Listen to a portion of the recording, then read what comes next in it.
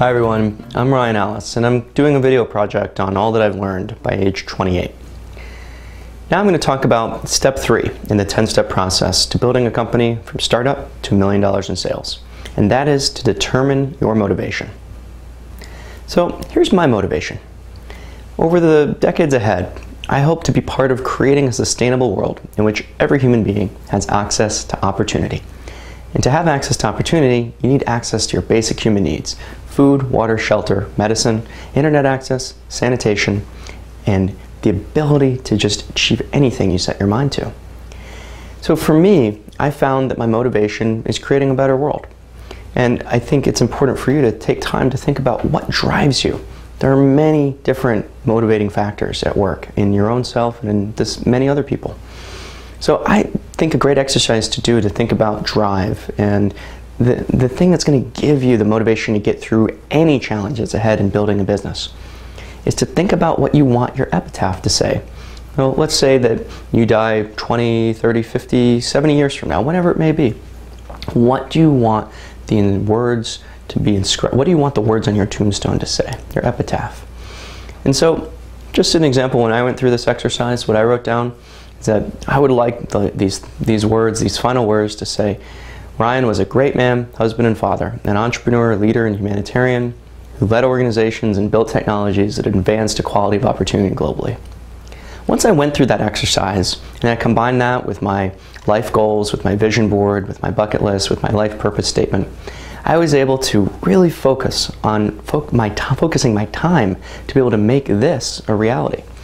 And I encourage you to go through an exercise like this. And if you haven't seen the section of this presentation on goals, section 1 and part 1, definitely take a look at that. So for me, I found my motivation, and now I'm working on building a company that directly aligns with my goals to make the world a better place.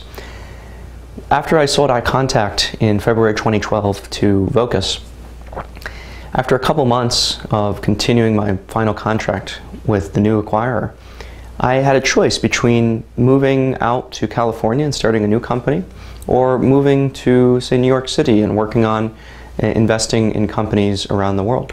I've been passionate about investing in companies in East Africa in particular for the last 3 years through my angel investment fund, Humanity Fund. And my plan actually at the time was to live in New York for the summer, spend a lot of time in Africa, and find investment opportunities, potentially even work at a private equity fund to find companies to invest in.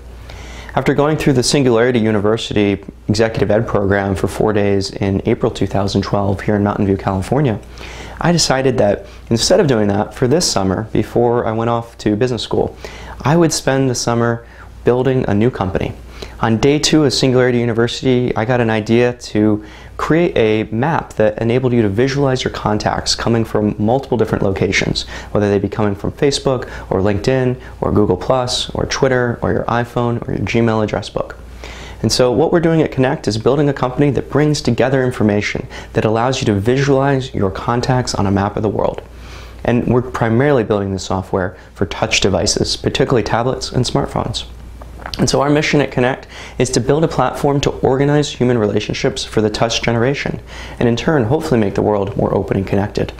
It'll probably take a good decade before we're able to even begin to make a true dent in this motivating mission, but for me, it's what I'd like to do. Now, I'm going off to Harvard Business School actually later on this week in order to really learn everything I need to learn and build amazing connections to be able to build Connect into amazing business in the years ahead. Regardless of your mission, you need to find a mission that you're deeply passionate about. And now that I've found a mission that I'm deeply passionate about, I know that I will be able to return to the West Coast and hopefully build Connect into a successful company in the future. Regardless of the mission, find something you're passionate about and build a business to pursue the shit out of it. By starting with the end in mind, you can ensure that what you're planning for today and what you're building for the next few years will enable you to create the opportunities that allow you to fulfill your highest ambitions. At your funeral, how will those closest to you describe you? What will you have done? What will your accomplishments be, and what will your plans and directions end up taking you toward? And how will you be able to do anything you choose?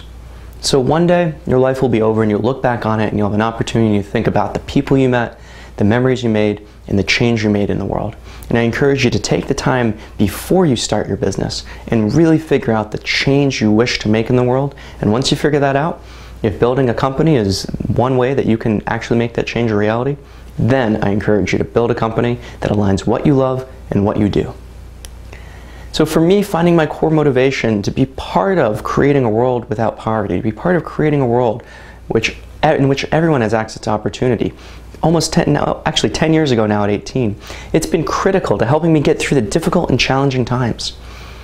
In any business, you're going to go through immensely challenging operational struggles, very difficult times, and finding the strength from within to persevere in the face of generally insurmountable odds can only come if your motivation is authentic and real and deep. You can't build a business just for the pursuit of money, because money alone will not give you enough motivation to get through the decade necessary to really build a company that can make a difference in the world. So spend some time thinking and meditating on your raison d'etre, your purpose of life, your reason for living, and figure out what constitutes the core motivations for what you do and the core motivations for who you are and who you will become. Know in advance who you want to become, and then you can begin to direct your life rather than letting outside factors control you. Direct your life to your definite chief aim, as Napoleon Hill said in his 1928 book, Think and Grow Rich. Let who you are and what you believe come out in all that you create. And as you find this motivation, as you figure out what you're passionate about, as you write down your goals and print them, as you write down your life purpose and you determine the change you seek and then start a company to make that real, your life will be transformed, and your ability to be a powerful person that is internally aligned and can make a big difference in the world ahead will greatly amplify. Thank you for watching this section on finding your entrepreneurial motivation.